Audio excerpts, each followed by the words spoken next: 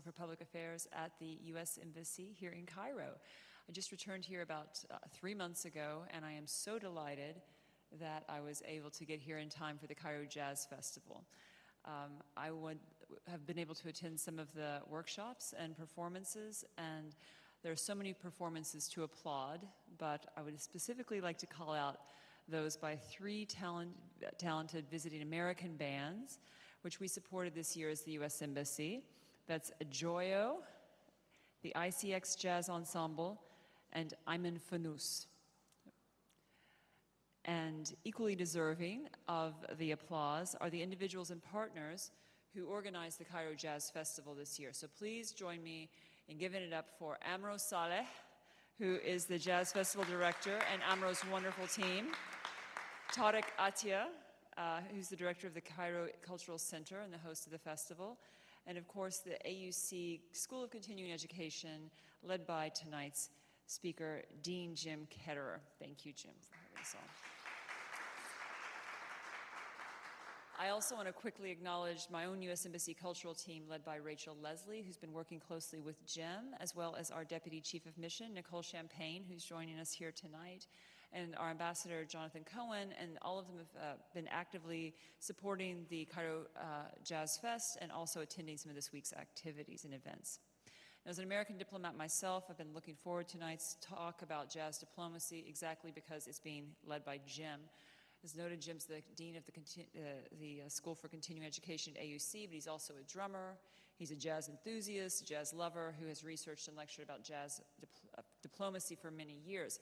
And I know that we share a love of jazz because in the early communications that we had, it was, of course, about the strong relationship between the U.S. Embassy and the School of Continuing Education, but it was just as much about great venues for jazz. And we found out that we share some favorite venues like one on Christopher Street in the West Village. And I have to say, this very hall is a great one. And then for those of you who didn't know, in 1937, Kulthum herself gave a concert just right next door in Ewart Hall. So we really have some history here with us. I'm going to skip ahead. I will just say that Jim's going to tell us all about how jazz was at the center of U.S. cultural diplomacy at the height of the Cold War. And shall I say, tonight's lecture will be followed by a film screening titled In His Own Sweet Way. It's about Dave Brubeck, who's a significant contributor to American jazz diplomacy from the 1960s until his death in 2012. And as a student, and where some of you are now, when I was a student back at Tufts University in the 90s, I was really honored to get to meet Mr. Brubeck. And the title of tonight's film really does reference his own sweet approach to life, music, and cultural diplomacy. So it's wonderful to be among friends tonight. I wanted to do a pitch for one of my favorites. My friend Maria Golia is the author of Ornette Coleman, The Territory and the Adventure, which was published last year by Reaction Books. And I mention this because Ornette Coleman's free jazz style is something that Jim's called a treasure of the art form. And we're going to be learning some more about that tonight, about these different art forms and the specific American unique jazz art form. So I wanted to call this to your attention, and I'd like you to now please join me in welcoming another very sweet person, Jim Ketterer. Thanks, Jim, for helping us learn more tonight about jazz diplomacy. Thank you very much.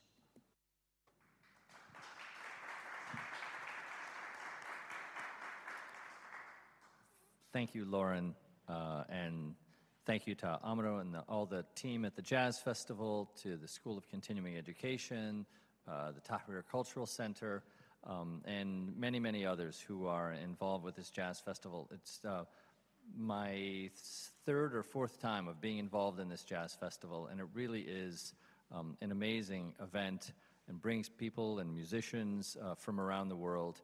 And it's not an easy thing to do. So really, the people who have put this together have worked so hard behind the scenes. And this is the first time that I've ever given a talk as part of a jazz festival. And so I hope I can live up to the very high standards of this festival. And I'm really happy to have some actual professional diplomats in the audience who can, I'm sure, weigh in more on the diplomacy part of this. And we have jazz musicians here who can weigh in the jazz part of it. So I'm going to talk about the combination of those two. And I'm also going to, this is not my computer, and I'm going to have all kinds of problems with the tech. But let's see how this works. And I've been given really good instructions on how to do this, and I've probably forgotten most of them. But let's see. I'm also going to stand up, because I like to stand up. Let me see if this works. It works. Okay, voila. So the title, you know, academic titles can often, always have to have a colon in the title. So, of course, I put one in to just give it a little academic spin. But what I'm really interested in this, as the title says, is not just the diplomacy kind of like from America out to the world, but how this is also reflective, in a way that I think good diplomacy is too, of what was going on, and in many ways still is going on in the United States. And so we'll get into those specifics. But I want to start the story with a few key people, and I'm going to jump around a little bit in terms of chronology, but I want to just kind of paint a picture, and then we'll get down to some specifics, and we'll even hear a little music. So this is a very famous member of the U.S. Congress from the middle part of the 20th century, Adam Clayton Powell, Jr. There is a street still named after him in Harlem, the part of New York City that he represented. And he was really a key to this story of jazz diplomacy, because he, as a good member of Congress and as a leading African-American politician at the time, and as somebody who was just really kind of had his finger on the pulse of a lot of things, in the midst of the beginning of the Cold War, not the midst of it, but the beginning of the Cold War, when the propaganda tempo was really heating up between the Soviets and the Americans, and there was a lot of what we would now call fake news going back and forth. Congressman Powell said, you know, my district, Harlem in New York City, is a place that represents really some of the very best of the United States. And in fact, it's something that is different than the way that the Soviets are talking about us, and maybe we ought to use some elements of that, and in particular, jazz, as a way to represent the United States around the world.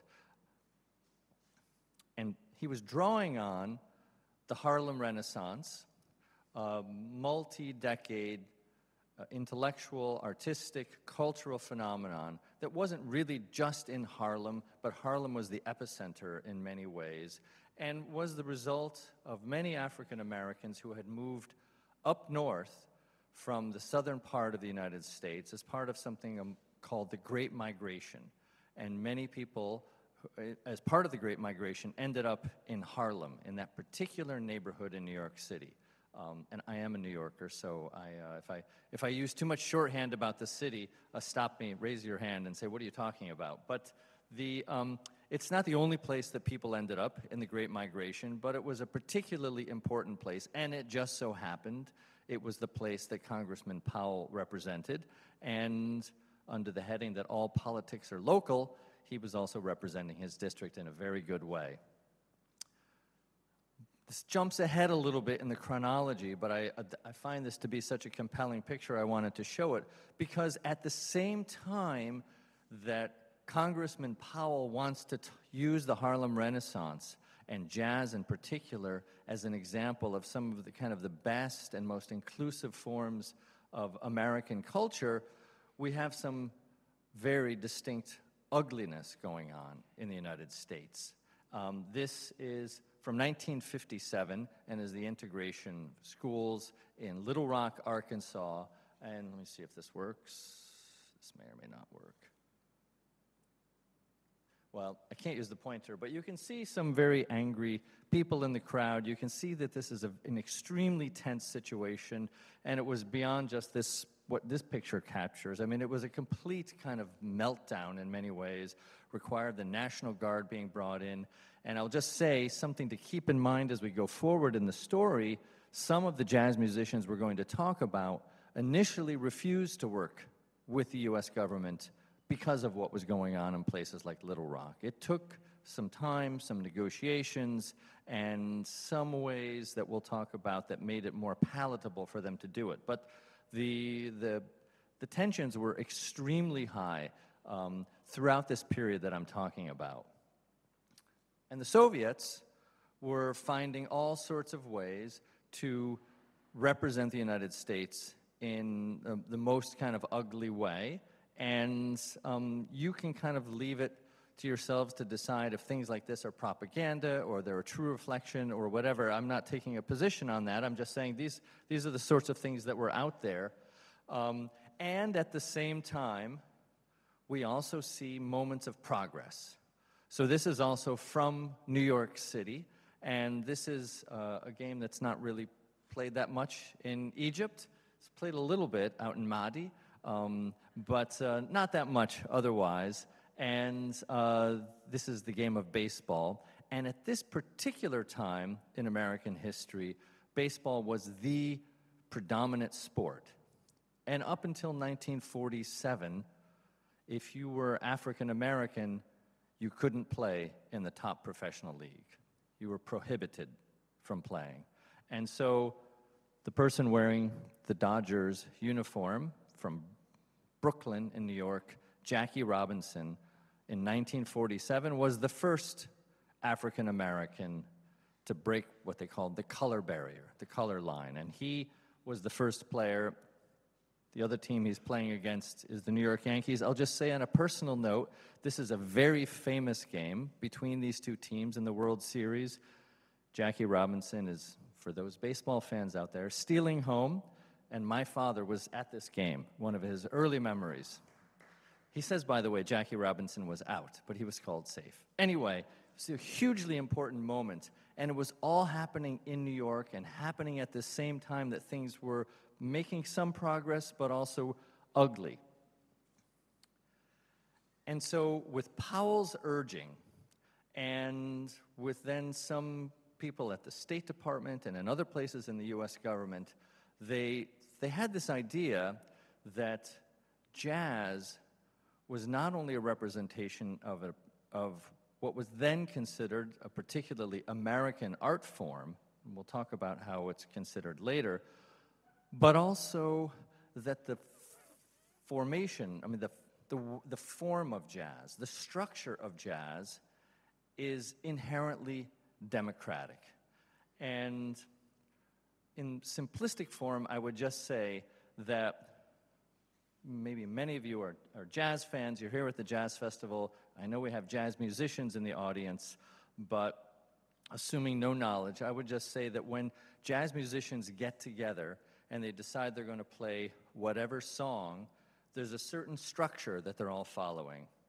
There's a melody, there's a chordal structure, there's a rhythmic structure, there's a tempo. They decide on that, but within that structure, everyone gets to say something. It's a conversation, back and forth. Everyone is participating in this conversation. And the democratic idea about this in the 1950s, as it was going to be sent outwards to the world, was that form structure is sort of like the Constitution or something like that. It's civil society. And then within that, people are conversing, debating, going back and forth, having their say, and that jazz, as a format of music, represents that sort of democratic spirit. Again, you can agree or disagree about the democratic spirit of the United States at that time or of jazz, but I'm just telling you that the historical record shows that that was a lot of the thinking that went into it when they were deciding to kind of promote this particular sort of music, in addition to the fact that it was also just hugely popular and would get people's attention.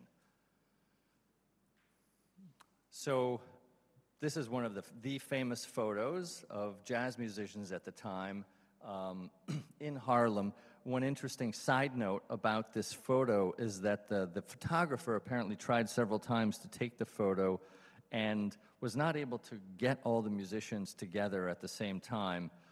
And the only way it could work is that if he was there pretty early in the morning when they were coming back from their gigs. And there's actually like a 10-minute documentary you can see on YouTube on the making of this photograph and what went into it. It's really quite, to me at least, quite fascinating. But there in Harlem, we had this incredible collection of some of the best musicians in the world at the time. And one of them was Duke Ellington. I know I spoke to somebody in the audience here who's from Washington, D.C., and so Duke Ellington is not originally from New York. He's a Washingtonian. But he and many others came from all over the country and moved to New York to be part of this kind of flowering of the art form and of culture. And his band is one of the ensembles that bridge the gap between the pre-World War II era and post-World War II, but he underwent a very interesting artistic transformation, and one of the things I'm going to talk about is the role of him being a jazz ambassador in that transformation as a composer and as a player. This is another one of the famous jazz diplomacy photos, and one of the people who participated in it, Dizzy Gillespie. I just love this photo, and he had a very particular sort of character, and he was a good person to send out on the road. He was really going to dive into the experience. I also want to say, for those of you who might be policy wonks in the crowd, that as it got into the 60s, that this really became the domain of what was a separate agency that was also working on diplomacy, the U.S. Information Agency. This agency was done away with in the post-Cold War era. In 1998, it was done away with. Some people still bemoan its loss, other people think it was a good thing, but they were fully involved in it. The jazz diplomacy tours tend to be called State Department tours, but those people that I worked with, who worked with USAIA, sort of bristle at that a little bit, so I thought for honesty's sake I should at least mention this. And again, in the policy wonk portion of the talk, there is an interesting kind of separate argument to be made about the conduct of cultural diplomacy being done by a separate institution, and that maybe they had more flexibility to do other things than kind of big State Department would do. I leave that to the diplomats here to really sort that out, but it's in the literature about diplomacy, it's the kind of thing that people are debating, USIA versus State Department and public diplomacy. But they were heavily involved in the sorts of things we're going to talk about. It wasn't also just musicians going around the world that I'm going to show you, but also radio. And radio, I think, is still important, but it was pre-internet days, for those of you old enough in the room to remember such a thing. Radio was really incredibly important, and the Voice of America had this guy, Wallace Conover, as the jazz DJ, whose voice went out around the world, and he played this kind of music that people often had not heard of before, and they were quite fascinated by it, and that this really had a tremendous reach and garnered a lot of interest, even to places where musicians were never going to show up. There was never going to be a concert. They could tune in on small little transistor radios and hear Wallace Conover and Voice of America and American jazz at the time. And I say American jazz because that was the focus, but going forward, it won't just be American jazz. Controversial figure by this point in his life. I mean, he's one of the people who really at the epicenter of the beginning of jazz and is one of the central figures in the art form in general. But as he got on into his career, he also kind of crossed over into other kinds of music and was known for songs like Hello, Dolly and What a Wonderful World, and that some people, particularly younger people who were involved in the civil rights movement at that time, thought that he was sort of a sellout. In a way. Now, I would say that I think the record shows that that's not the case, that he was just as interested in progress in civil rights, but he was of a different generation, and he also was a musician, and he was, he was making his career and playing all different sorts of music. And so some people thought he was a musical sellout, some people thought he was a civil rights sellout, but I think he ended up really doing some very interesting things and provocative things that we're going to see. And he was doing it at a time when, again, go back to Little Rock and other things, we can just see encapsulated in this picture the state of play in a good portion, a notable portion of the United States at the time. And for those of you interested in this time period and race relations and the civil rights movement in the United States now and before, I highly recommend this book, one of the great American novels ever, but certainly of that period. And I'm going to violate a rule of mine about using PowerPoint just this one time, because there's some evocative language that is part of this book that is, I think, central to this story as well. I'd like to hear 5 recordings of Louis Armstrong playing and singing "What Did I Do to Be So Black and Blue?" all at the same time, and singing all at the same time. Sometimes now I listen to Louis while I have my favorite dessert of vanilla ice cream and slow gin. I pour the red liquid over the white mound, watching it glisten and vapor rising as Louis bends that military instrument into a beam of lyrical sound. And I particularly love that, bends that military instrument into a beam of lyrical sound. And so the trumpet, which was a military instrument, and the drums and other things initially, through jazz, that lyrical sound, and then being used in this way as jazz diplomacy. Now, I'd like to stop talking for a minute and do something much more interesting, which is, let me put this down for a second.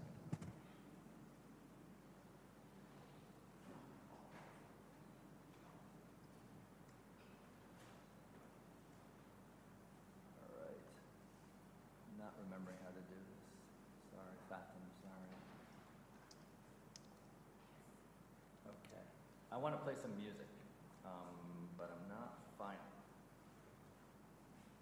finding where to get the music. Here we go. Okay. So the other thing that's mentioned in that Ralph Ellison passage is the song "Black and Blue," which is a song by Fats Waller, who was a songwriter in the early part of the 20th century, and this particular song was almost always performed by Armstrong when he was on these jazz diplomacy tours. It was very rarely performed by him back home in the United States. And when I play the lyrics, you'll hear that he's using this song as a way to show a different side of America through his music. That these are pretty provocative lyrics, and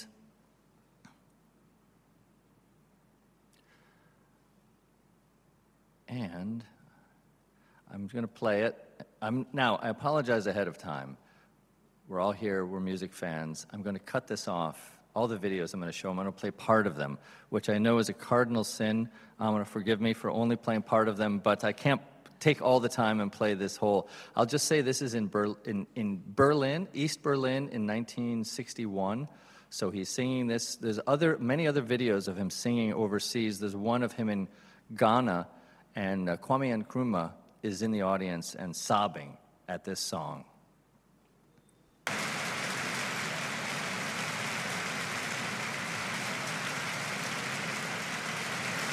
The band will start off and they'll play through the beginning of the melody, and then he'll come in and sing.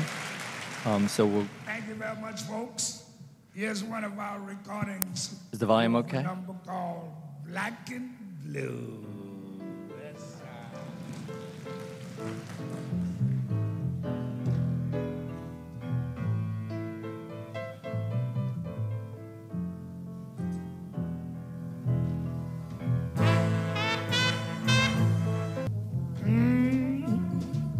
Even the mouse ran from my house. They laugh at you, scorn you too. What did I do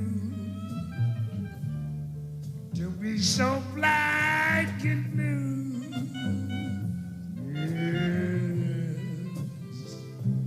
Yes, I'm right. inside. But that don't help my case. 'Cause I can't hide what is in my face. But I say, how would it end? Ain't got a friend. My only sin is in my skin. What did I do to be so black and blue?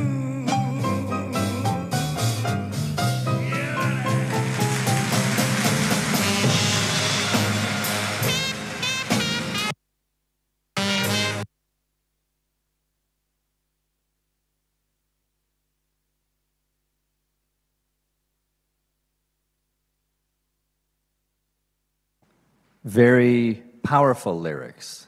The only sin is in my skin, that don't help my case, my face. And, you know, the brilliance of seemingly simple lyrics. What did I do to be so black and blue? Kind of means three things at the same time. Talking about being black. Black and blue as... You know, when you get bruised, you're black and blue. And then blue, if you're sad, depressed, the blues, all wrapped up in that lyric. And, you know, I think through playing this as on an official tour for the United States to foreign audiences, that I think this lives up to, I once worked for one of the people who was from USIA, became an ambassador, one of the, I think, famous people from kind of the annals of cultural diplomacy, Robert Gassendi, and he said, if it's going to be effective diplomacy, it has to show the good, the bad, and the ugly. If you lie, you're engaged in propaganda. If you don't show it, warts and all, people won't really listen to you because they know it's not authentic. And I think what we just heard is pretty authentic. It's pretty powerful stuff. And definitely something that I think would get people's attention. And I think it's also really to the great credit of the people who are programming these tours that they didn't, I've never seen any record where they tried to stop Armstrong from singing songs like this. And so it's really, I think that's really kind of noteworthy. Now back to Ellington, what I think is also noteworthy is that, you know, when you send great musicians, wherever they're from, out into the world, you know, their ears are open. They're listening. They're meeting musicians. Just like here at the Jazz Festival, you got this mix of musicians that are not only performing on the big stage, but they're getting to know each other and having jam sessions and hanging out with each other, or listening to other musicians who maybe aren't part of the festival, but are here in Cairo. And so when you send somebody like Duke Ellington around the world, he ends up coming home and composing music and putting it together in albums like this. And this is one of his very famous albums.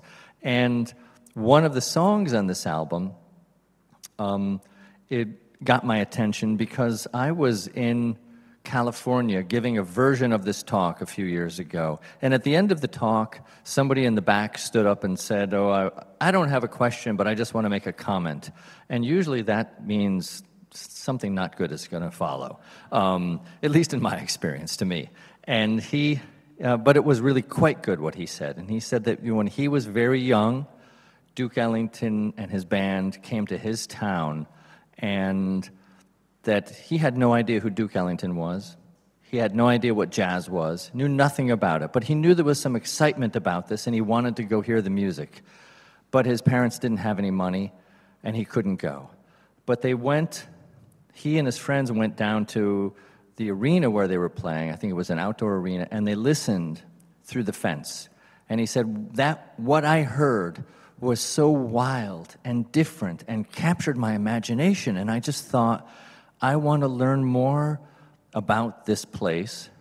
So he went home and told his parents, and they said, well, you ought to go down the street to the American Library and you can learn something about it. So he did, and they gave him some books to read, and for some reason, they gave him a copy of the Emancipation Proclamation, which is the Gettysburg Address, the Gettysburg Address, given by Abraham Lincoln. It's a very short but very famous speech. And when he's speaking to me, he's now, I think, probably in his 80s. He's at this event, and he reaches into his jacket pocket, and he said, and it was this exact copy. I carry it with me. I moved to the United States. I got my PhD here. I raised a family. And he said, I can't exactly say that Duke Ellington brought me here. He said, but I remember that moment, and it set me on that path. And it was just such a fascinating story. And he grew up, and this incident took place in Isfahan, Iran.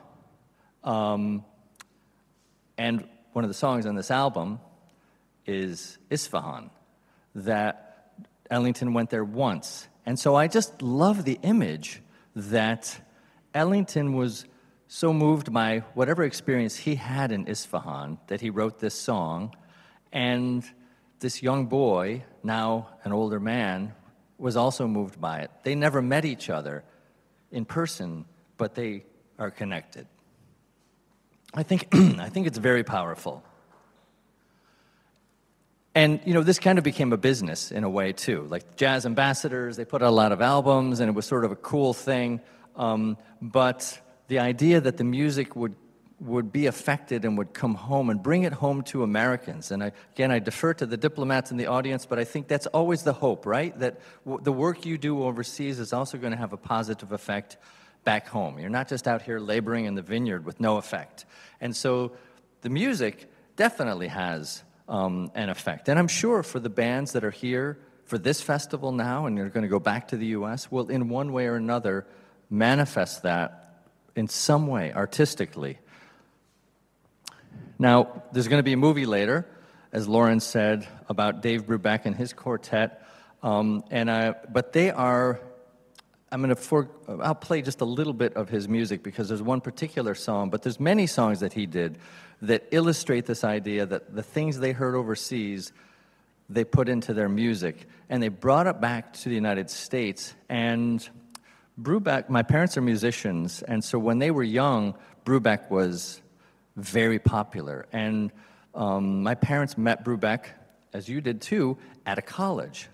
He did these famous college tours around the United States, colleges and universities. One of the reasons he did them is because you can see that the bass player in his band, Eugene Wright, was African American, and he wasn't allowed to stay in the same hotel as the rest of the band in many states that they went to. And Brubeck said, then we're not going to play in those places. We'll go to the places where we can go as a band. And so he did these famous college tours. And he was able to take some of his music, particularly the stuff with influences from overseas, and they became big hits, like, radio hits, something that's hard to imagine now, but it really did happen. And a lot of young people would listen to it that weren't even just, avowed jazz fans.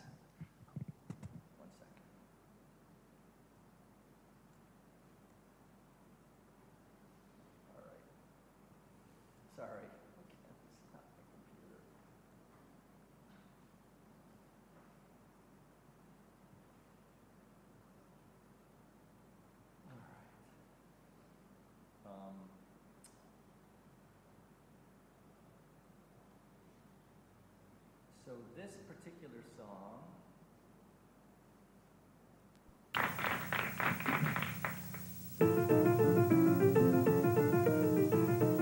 this particular song, even just the name of it, part of it, is Blue Rondo a la Turque.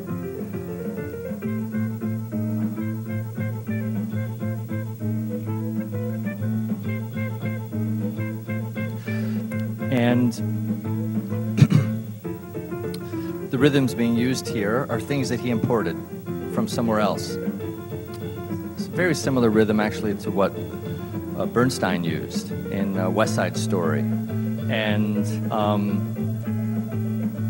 he was classically trained, also a jazz musician. But the key here is that when you go around the world, their ears are open, they're listening.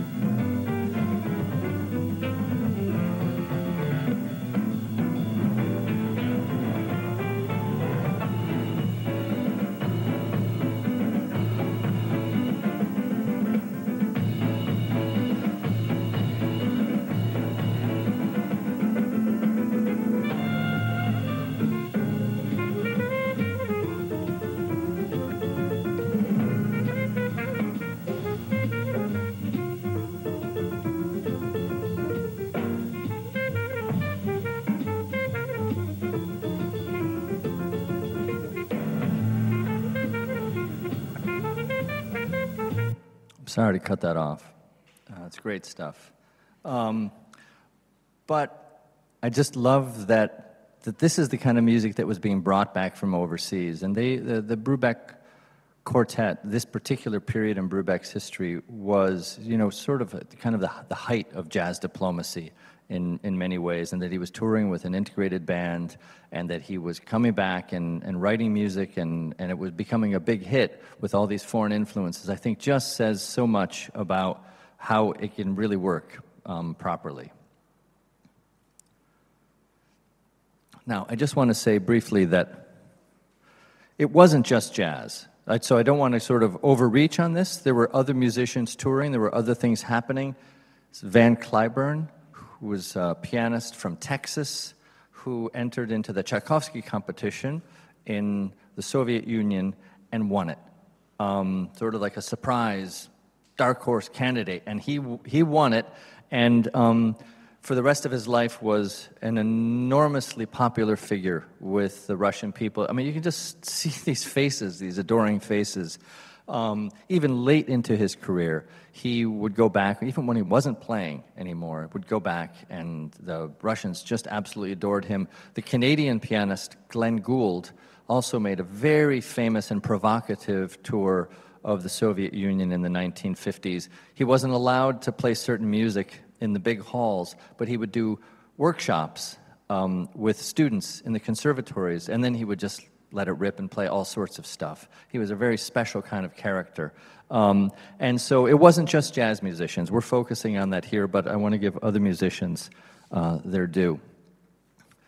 Now, before I conclude, the last thing I want to talk about, though, is that I had started, this was a very American-centric talk at the beginning, and I think it's fair to say that historically it was a very American-centric art form, but was created many other places and brought to the United States, sort of in this cauldron of culture and difficulty and struggle, but it also went out to the world and became other things.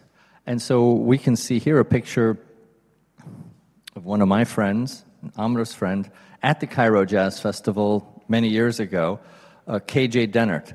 And her band is interesting, I think, like some of the bands we see here at this festival, because they're from all over the place. And it's not just say, okay, this is an American band and this is a band from Luxembourg or something. You know, the people are from all over the place, and the musical influences are from all over the place. And I think it also bears noting that for all of the musicians and the bands that I've been showing up to this point, there were no women that I was showing. And while there were some women singers, usually, that jazz, for all of its other progressive qualities, for a long time was lagging behind in being inclusive for women. I think that has really caught up, and there's not only great women musicians who are making that catch-up happen, but also have formed organizations that are making sure that it continues on with next generations. But KJ is one of those people, and she's really great, and she brings a different kind of contemporary sound to the. I'm going to play just a little bit of it so you can just hear.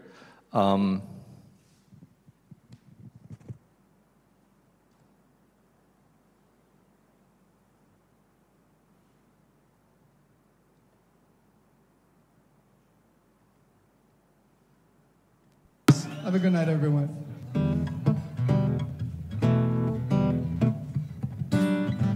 KJ's family's from Jamaica. Her bass player's from Senegal.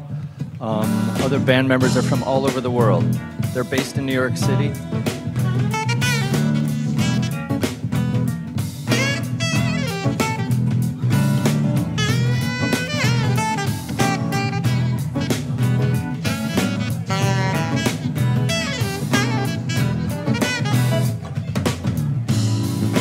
Everybody needs a little problem sometimes, if only to get up in the morning, fight for your right. Your right not to be lonely. I could find a better pill, some inspiration and kind from wanting to make a better life for me. And these crazy dudes that I love fit my heart inside. House of love, ooh. I said everybody needs a little problem sometimes. If only. Sorry to turn that off. You should go check out some more KJ Dennert. She's really great. She's really great. Well, I want to wrap up pretty quickly, but I want to just say a couple more things because I think there's one more important piece of the story, and that is that the last step of it is that. So I've still been focusing on bands that are coming from the United States, even if there's more women involved and people from all over the place. But when you send people out into the world, when you send radio transmissions out into the world, there are going to be other musicians who hear the music, who know of this history, who know the art form, and they make it their own. And they turn it into their own, and we can see many examples of that. We can see many people who were influenced by it, who weren't even musicians and didn't become musicians. I mean, when Mikhail Gorbachev was on the rise and about to become in charge in the Soviet Union, one of the things that made people feel like, well, we can work with this guy is that he had grown up listening to Wallace Conover and Voice of America and jazz, and he's a jazz fan. We can work with him. But I think more substantially is that musicians around the world heard this and turned it into their own art form in their own way, infused with their own histories, their own kind of musical training. Certain bands like this one, I think we know about them. If you don't know about them, I highly recommend you check them out because they're very, very good, and they're exactly what I'm talking about, and you can see examples of this in lots of other places. So I just want to conclude by saying, so jazz diplomacy, even as carried out by the United States and by other places, is not just something in history, that it continues today. We, just the other night, had some of the School of Continuing Education high school students here to see the American band, Joyo, to have a workshop with them, to meet Lauren, to meet Ambassador Cohen, and that it was a really very special evening for all of us. This is a picture of another band that came to the Cairo Jazz Festival, supported by the U.S. Embassy, and the Art Stanton Quartet with Access students there. I was looking at this picture this morning. I was thinking, this was 9 years ago or something. I'd love to meet up with these Access students at the time, but I think you really get a sense of the excitement. And that, so they had a workshop with the students earlier in the day, that band, and then that evening, the students were in the audience as they played in Azhar Park.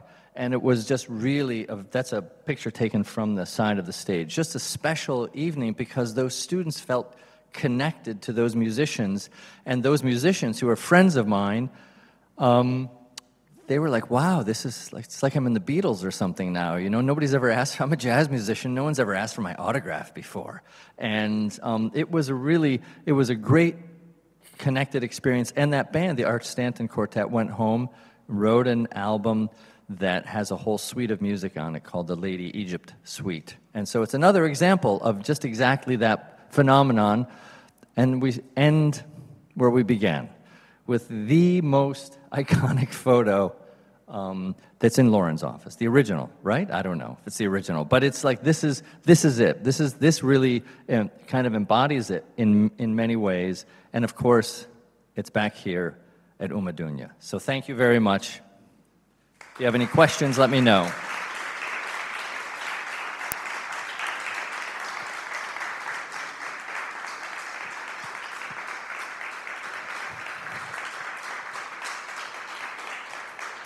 Do we have time for a couple questions? Yeah? Okay. Because I know, and please do stay for the movie that's going to come. And we have a mic here if anybody wants to ask a question. Don't be too shy. It's just jazz.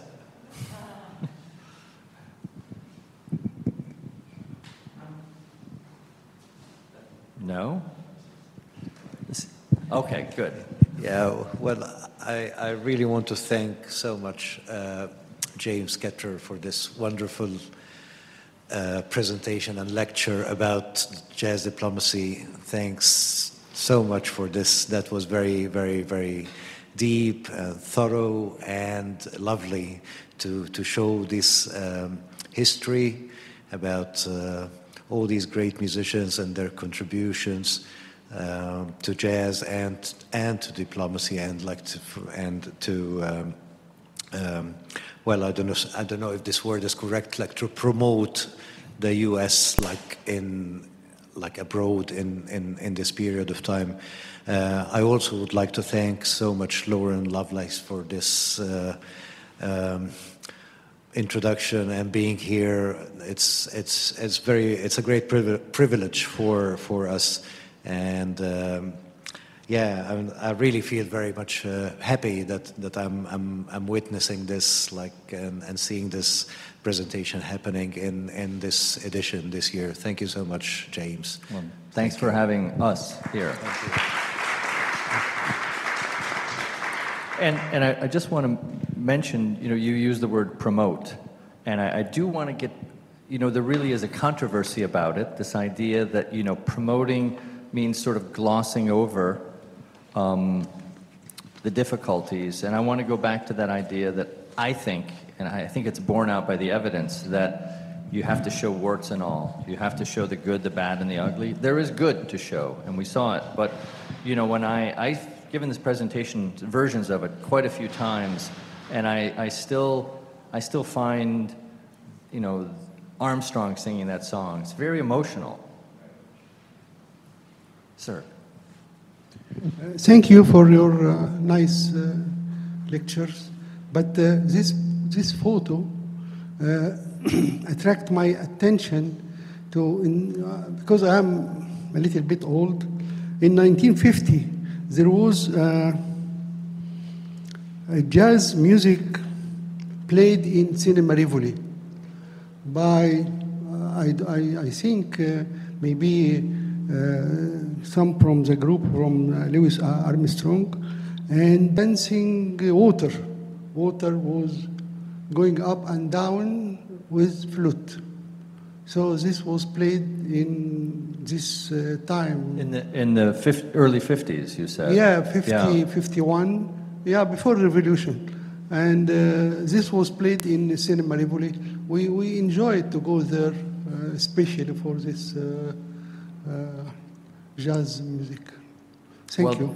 I mean, there were times when Armstrong toured around the world when it wasn't part of the U.S. government. I mean, he was, he was very famous already, so he was touring around and doing things. I think he passed by Egypt. I think he did too. Yeah, I think, because as I recall, in my early stage, I remember we went to Cinema Rivoli because he's playing jazz by Armstrong. Yeah, I don't think this was his first time in Cairo. I think this might be 1960, but I'm not sure. 61, okay. Yeah. Thank you for the correction. And if I'm not mistaken, maybe this lady is Josephine Baker. Oh, no, this is his wife. His wife. His wife, yeah. Josephine Baker was a little bit dark, so... Right, but this is his wife. Yes, yeah. Very nice photo. It is, yeah. Yeah, Tahrir. Thank you.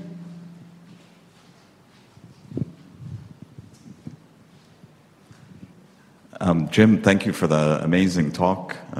Fascinating and, sorry, I don't know if you can hear me with this mask. Yeah, I can. Incredible talk and really insightful.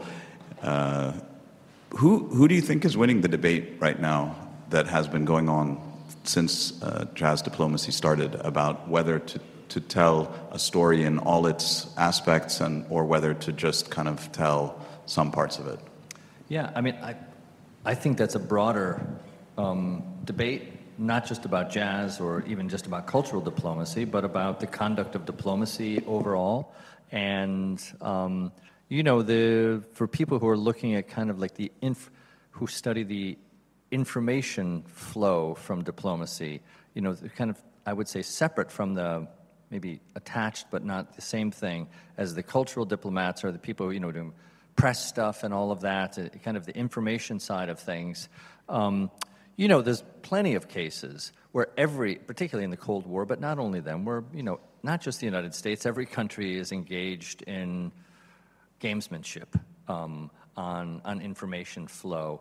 And then it's, as I said, it goes back to this distinction between, well, what's propaganda, what's not propaganda.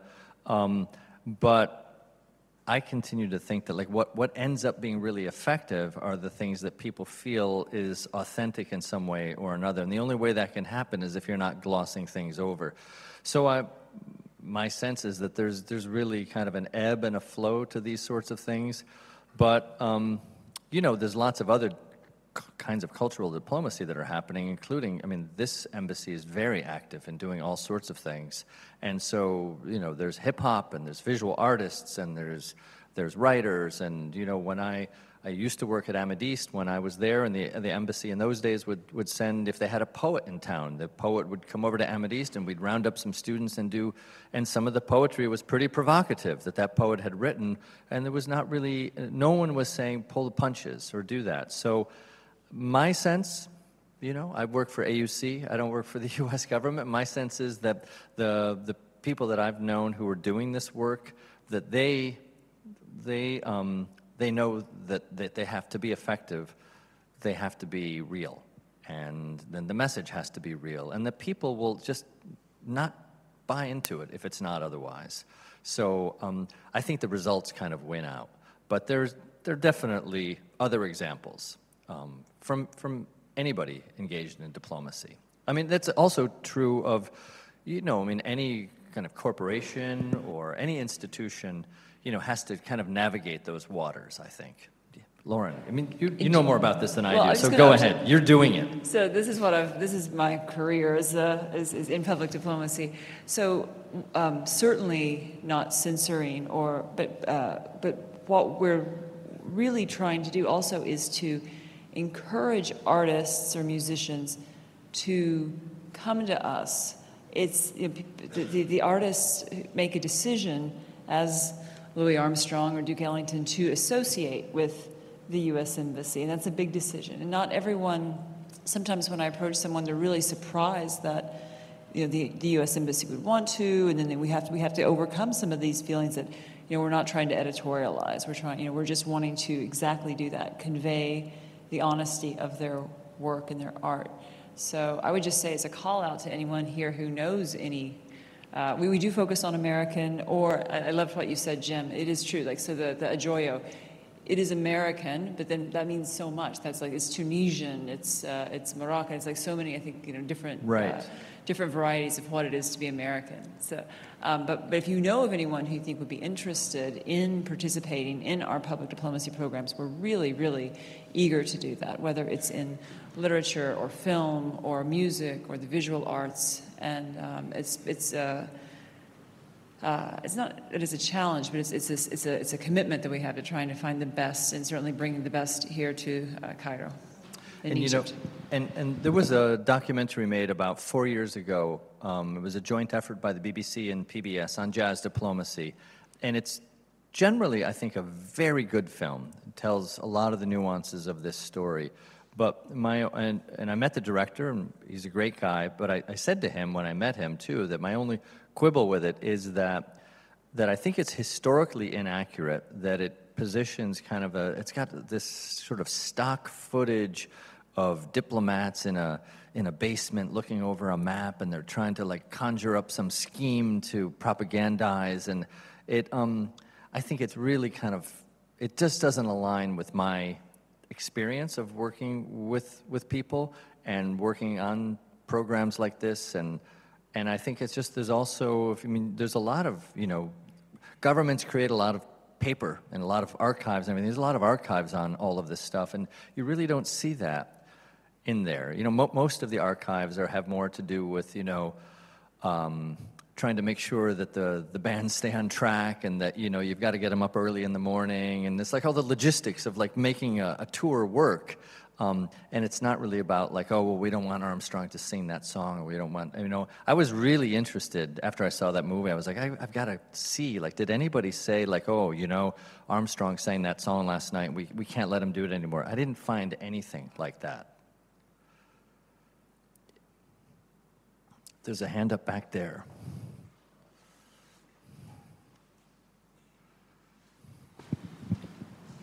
Hey, Jim. Thanks so much for the talk. Good to see you. Obviously, by necessity, so much of what you were talking about is Cold War era diplomacy. Right. And as you were talking, I was taking like a list of notes on my phone of things I now have to go look up when I get home. So thank you for that. I was thinking about, were there ever any efforts by the U.S. government at kind of pre-World War II diplomacy? I'm kind of thinking about the way in which ragtime and swing made inroads in the Weimar Republic, in Germany. Obviously, there's a much more robust kind of internationalist American state after World War II, but do you know of any efforts by either the U.S. government or allies to try to bring this music pre-World War II in maybe the 20s or 30s? Yeah, I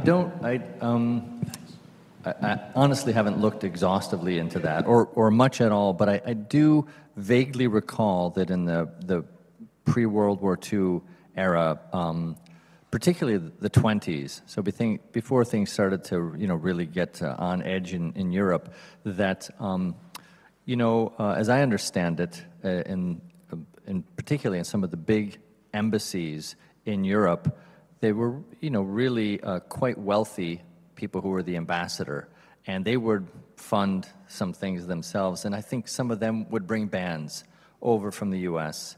Of this kind of music, and it wasn't really kind of an organized jazz diplomacy effort. I think it was maybe more like, I like this band, or people should hear this band, or this is going to be great at this big party that we have in London or something. But there was some of that, but I would like to look more into it.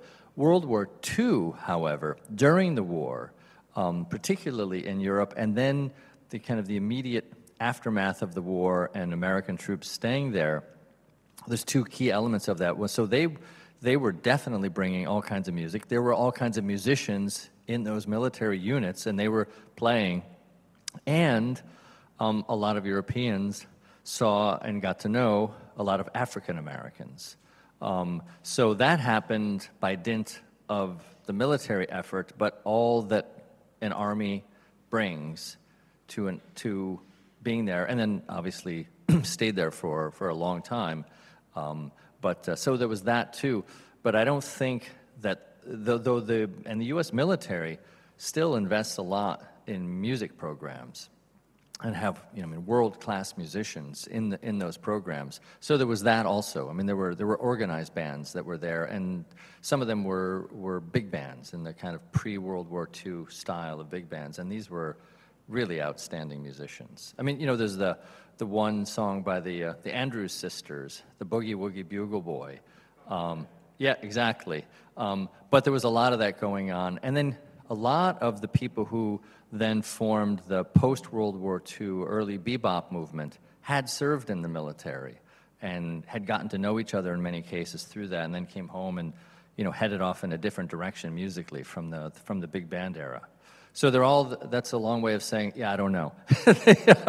It's a really good question, but I have some vague ideas about those things, but I really should go back. So thank you for kind of prompting me to do that and then look at it, because there were probably more efforts to do it than post-World War II. But I also think, just in terms of institutional analysis, that because the U.S. was taking on a different global role post-World War II, it was also organizing itself differently back in Washington to do things like this.